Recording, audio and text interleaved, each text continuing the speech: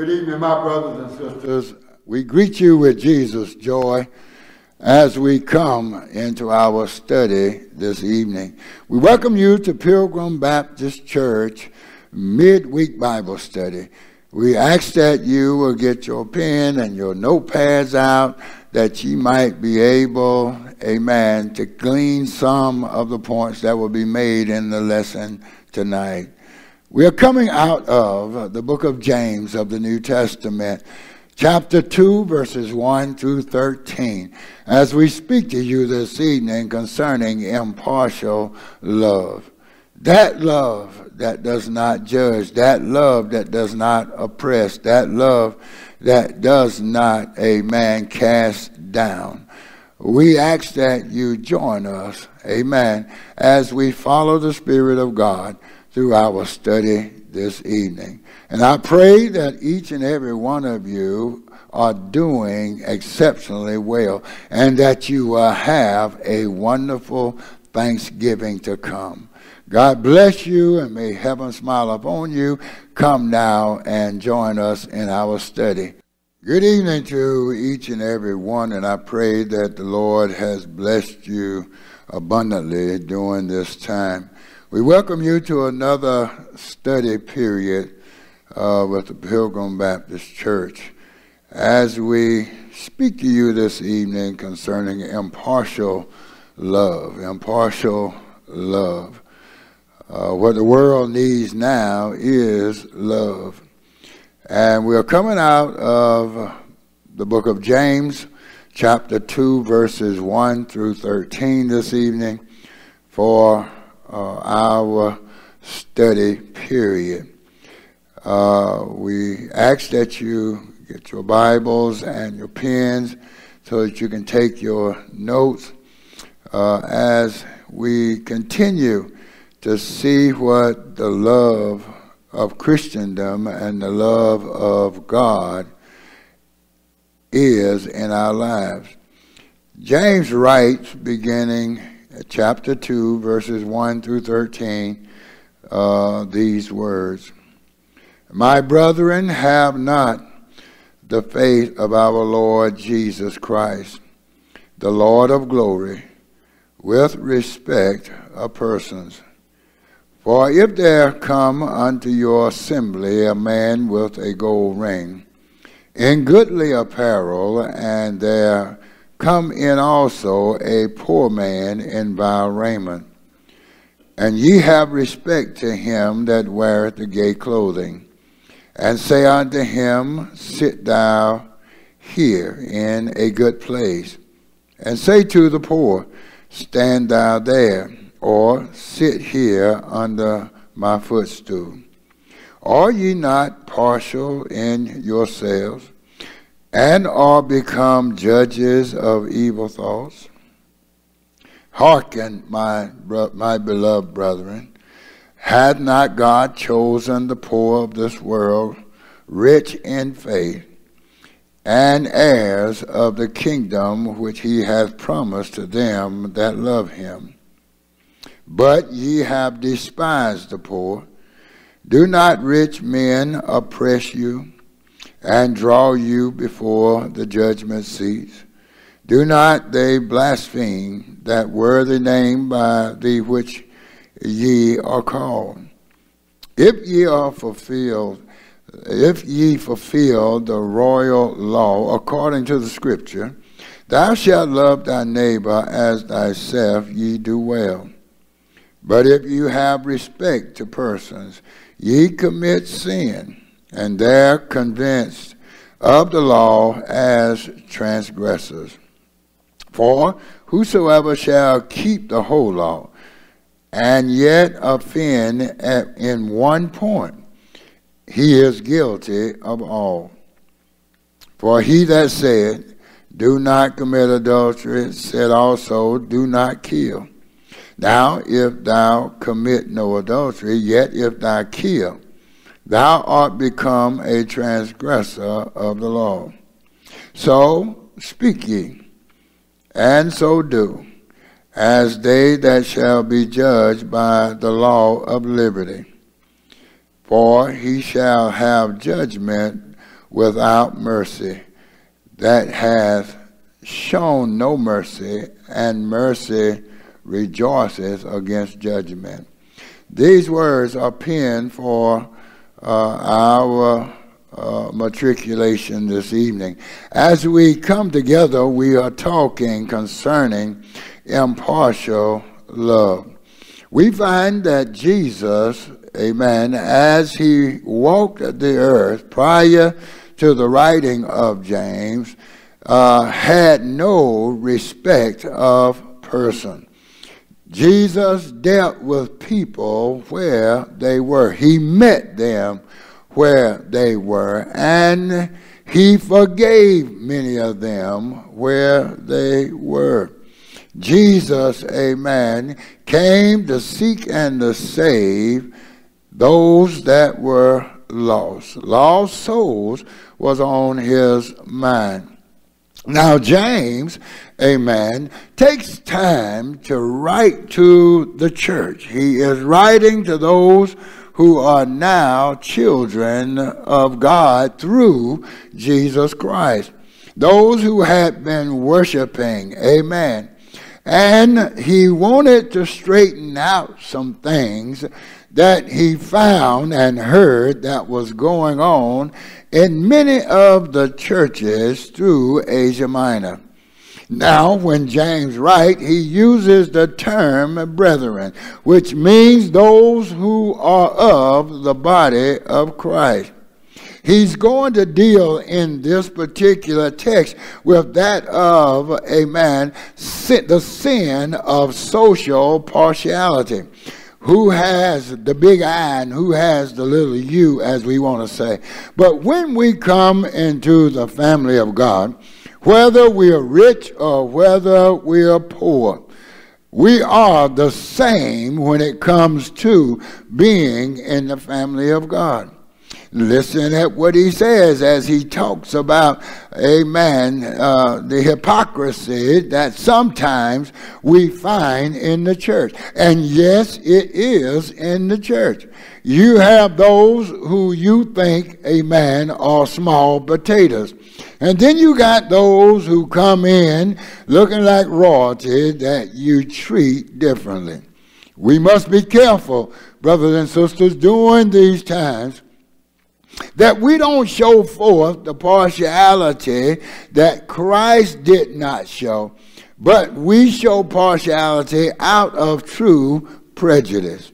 We have to be very careful not to cross over that line and become those who are judges of someone else's relationship with Christ.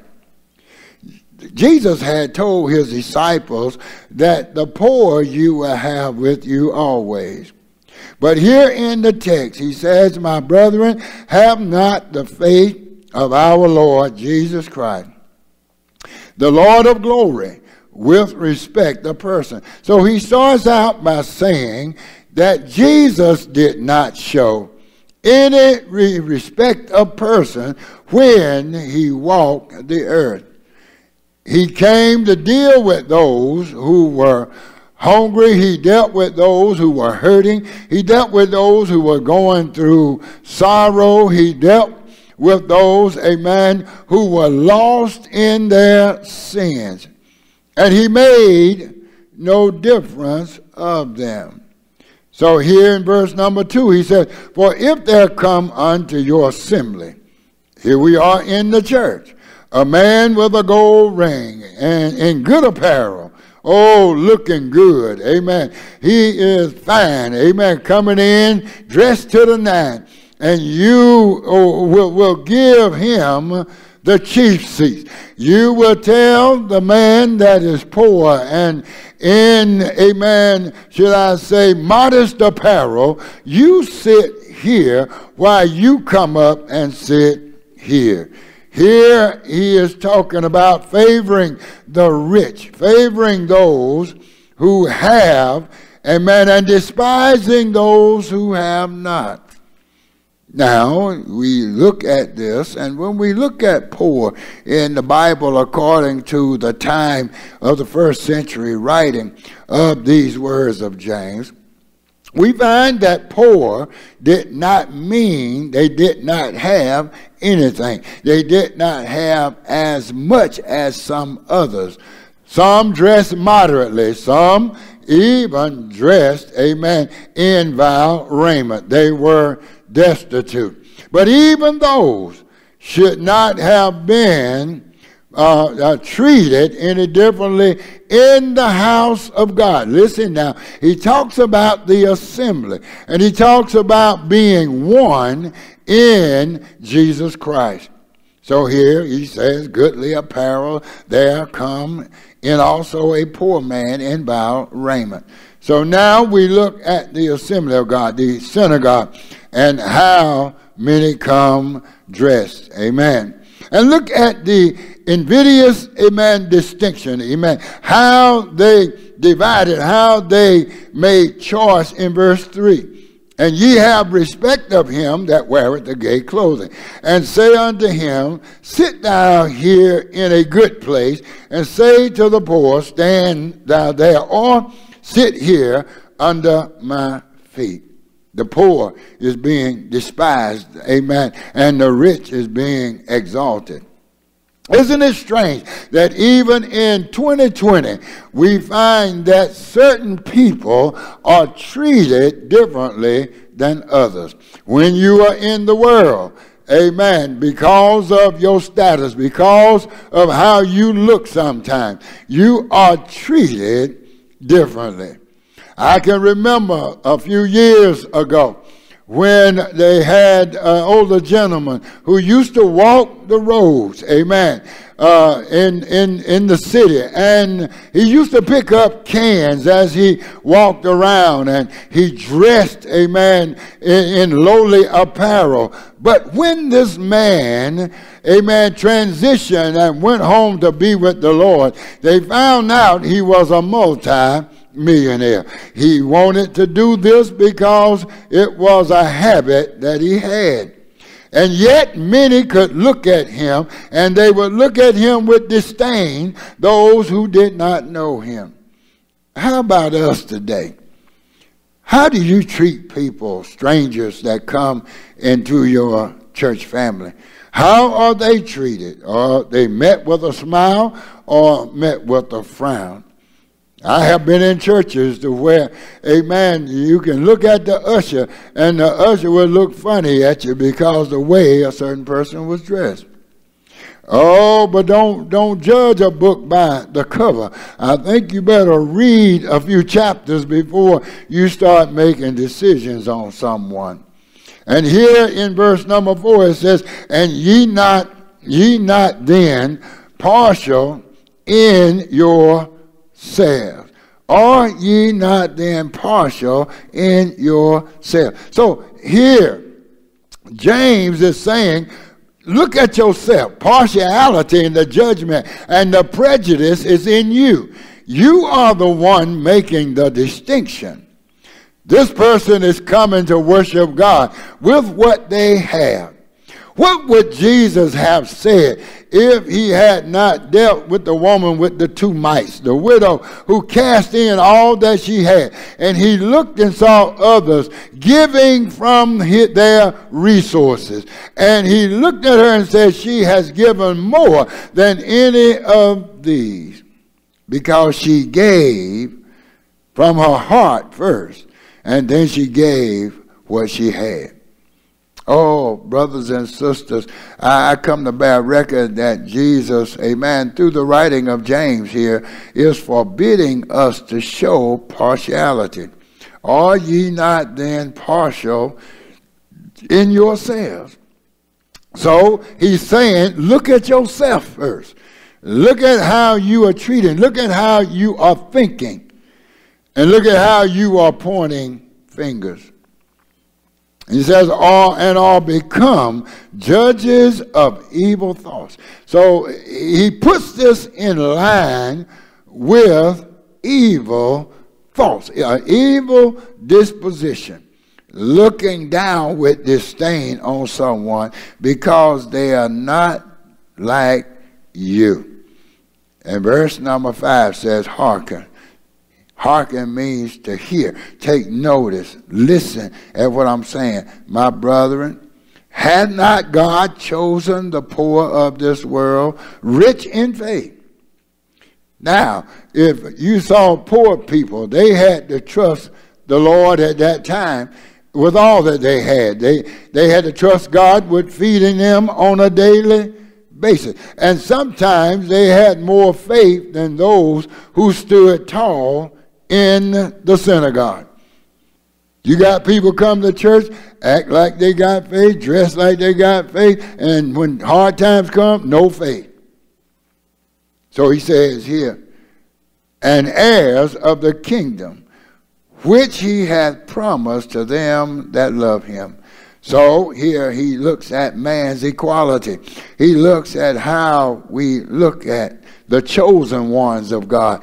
Everybody that is chosen of God may not be wealthy, may not live in a mansion. They may not live in a fine home. But yet they are doing the work of the Lord wherever they are. He gives promises to the poor. He promises to take care of them. He promises that he will be with them. He promises that he will provide for them.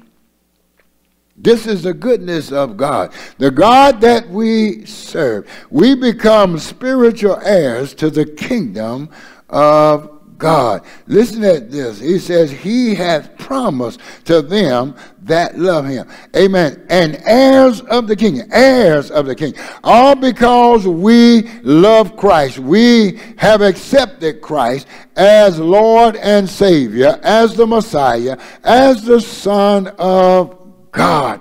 We now have been born into the kingdom, and we are heirs with Christ. Amen. In the kingdom of God. Verse number 6, but ye have despised the poor. Amen. And he put a period there. He stopped right there. Amen. Amen. The poor despise, the oppression of the poor, the persecution of the poor. How people, amen, low rate, talk down.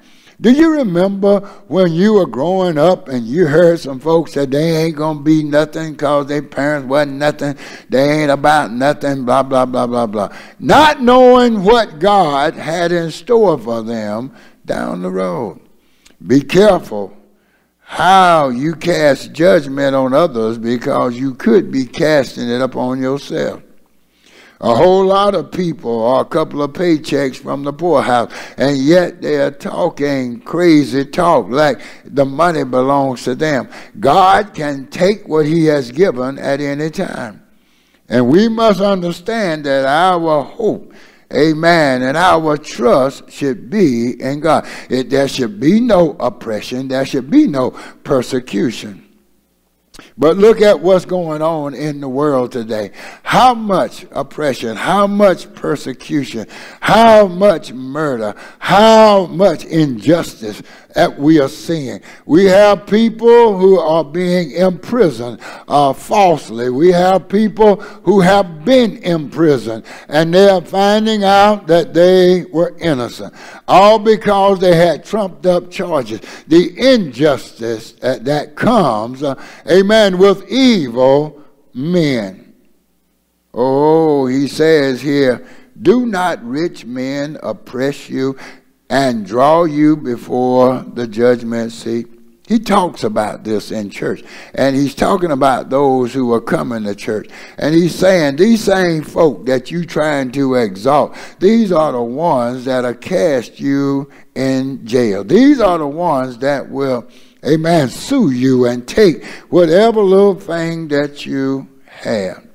And not only that, but do they not blaspheme that worthy name by which ye are called? That name being Christians, how they low rated those who were called Christians, those who followed Jesus. Amen. Those who, amen, did not believe that he died, did not believe that he was buried and that he rose again, having all power in his hand. But listen at what he says here. That wonderful name of Jesus. people were blaspheming because they did not want to believe him to be the Son of the living God. Oh, brothers and sisters, he's teaching the church here how to keep the golden rule. He's teaching the church how the church ought to be when those who are lost, when those who are seeking, amen, a relationship with God should come in and find love, should find kindness, should find a smile, should find a kind word, should find help if they need it. This is what the house of God is all about. Not to be judgmental, not to, amen, persecute or oppress or put down or scandalize someone's name. And in verse number 8, it says here, if ye fulfill the royal law according to the scripture, thou shalt love thy neighbor as thyself, ye do well. So now he goes to the golden rule. He lets us know that our neighbor or any that's around us, our neighbor or any that may have need and we know about it. They don't have to live next door, but they can be people that we know. We have a duty to our neighbors. And here he said, thou shalt love thy neighbor. He's talking about brotherly love here. Amen. And he's talking about those who trust in the Lord. When he talks about the law, and he was talking to those Jews who had now received Christ as their Lord and Savior. Now remember, James only taught the Jews. I want you to listen at this now. He is talking from experience because he now had to understand that the Word of God was not only for the Jews but for the Gentiles. He had to come to grips himself with some of the prejudices that he had before coming to the full knowledge of Christ. And here he is talking, amen, to those of the church. And he brings this thing back in. Not only brotherly love for one another, but love that we should have for those outside who may not know, amen, who you know and may not know what you know. So he looks at the obligation to the law. That's why I'm so glad that I'm under mercy and grace and not so much on the law. Many of them were still hung up on the Mosaic law, the law that they had followed for many, many years. And now James is teaching them, amen, that if you love your neighbor as yourself, he said, now you do well because you are now keeping your obligation to, amen, humankind. Neighbors, neighbors, neighbors, neighbors are those that you may have acquaintance with. But look here at verse number 9, if you will. It talks about the obligation. But if you have respect a person, ye commit sin, and are convinced of the law as a transgressor. So he looked at sin being defined. He looked at partiality, amen, being forbidden. But yet he's saying, now you're talking about the law. And we know that no one can keep the whole law. If you break one, you have broken all of them.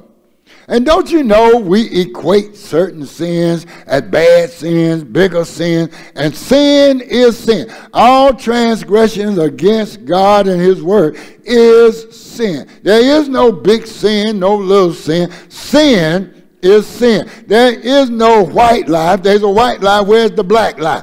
Amen. Lie is a lie. And the Bible teaches us all liars will find themselves in the lake of fire. Go to Revelation, amen, where he talks about death and hell being destroyed. But yet he says all liars. He didn't say some. He didn't say partial lies. He said all liars, all deceivers. And he says here, for For if ye offend in one point, he is guilty of all. So if you broke one, you done broke all 10. And God already knew that man had a track record. He could not do the whole law. He could not practice the whole law. And God knew that man would need a Savior. He would need a Redeemer. This is why he sent Christ.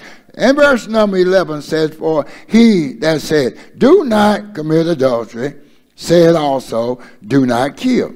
Now, if thou commit no adultery, yet if thou kill, thou art become a transgressor of the law. Which meant if you followed the law, there was no way you was going to please God because you come up short every day. But through Christ Jesus, having mercy and grace bestowed upon us, we now have an advocate. We now have a Savior, a mediator. We have a spiritual lawyer that stands and speaks on our behalf to the Father. Verse number 12, as we hasten on. So speak ye, and so do, as they that shall be judged by the law of liberty. So here, he says, as a body of Christ, ye ought to be speaking the truth, doing the right thing, and talking what you are living. So he is now putting this back in their lap. And he says now, amen, so speak, and so do, as they that shall be judged by the law of liberty. So now, what you sow is what you're going to reap. So he says here, these are the requirements that you walk the walk if you're going to talk the talk. You ought to apply, amen, these things to your own life. That you not look down at people, but that you will give them an opportunity, amen, to show who they are. Don't cast judgment before you even know what's going on. And the sad thing is, some people's reputation have been tarnished because of gossip. Some people's reputation has been tarnished because of lies. Some people, amen, have had their reputation destroyed because of hatred, amen, and because of prejudice.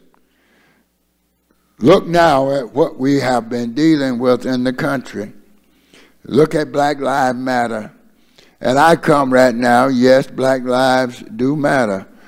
But black lives ought to matter to our black people, that we not continue to slay ourselves in the streets and commit genocide across the land. I don't know who I'm speaking to right now, but, amen, it's sad. I grew up during the time of racism. I grew up during the time of the Klan. I grew up during the time when I heard my grandfather and grandmother talk about them riding their horses and coming in trucks, amen, dressed in white robes. And I look now and see, amen, that you got a white and red truck coming in, putting dead bodies on a white gurney and covering them with a white sheet and carrying them out, amen, dead. So I come to bear record, amen. We must look, amen, to see what the goodness of God says concerning that of love. And he says here, we should not be judging, we should not be killing, we should not be murdering, but we should be greeting one another with the love of Christ. And then he says in verse 13, for he shall have judgment without mercy, that has showed no mercy, and mercy rejoices against judgment. I want you to look at this.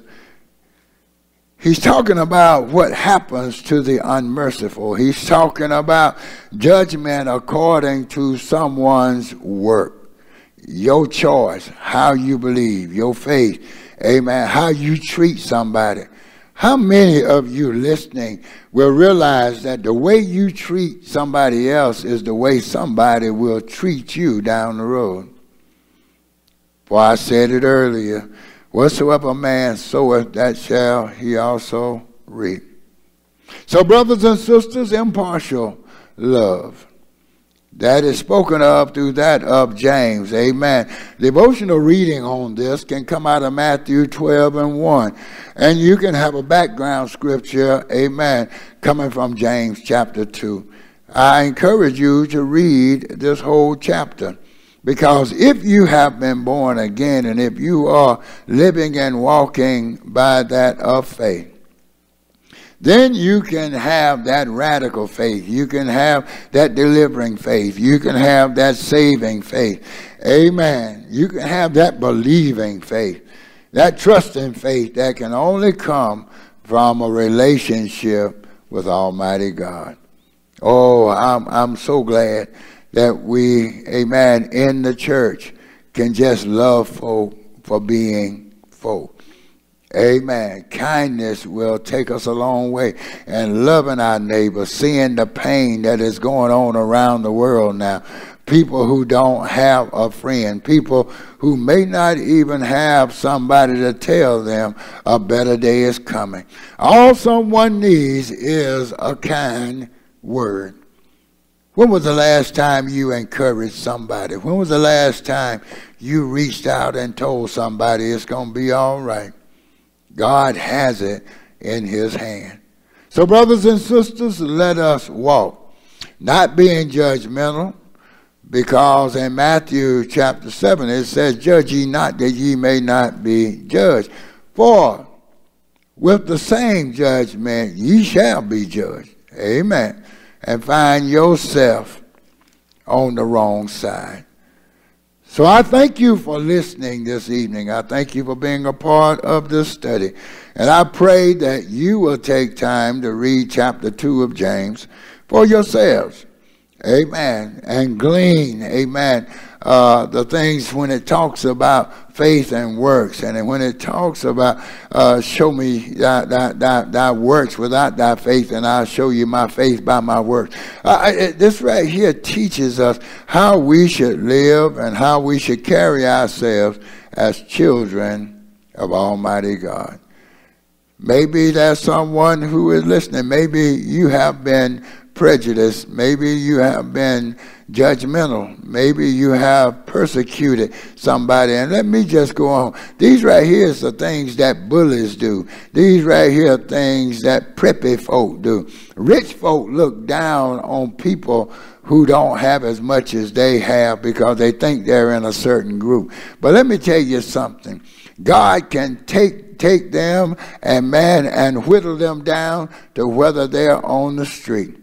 Oh, I tell you, you can lose everything in the stock market at one time. I come to bear record that we need to learn how to entreat one another as human beings. And there's only one race of people on this earth, and it is the human race. So if we have someone who is listening, and you would like to make Jesus your choice, I ask that you repeat after me at this time.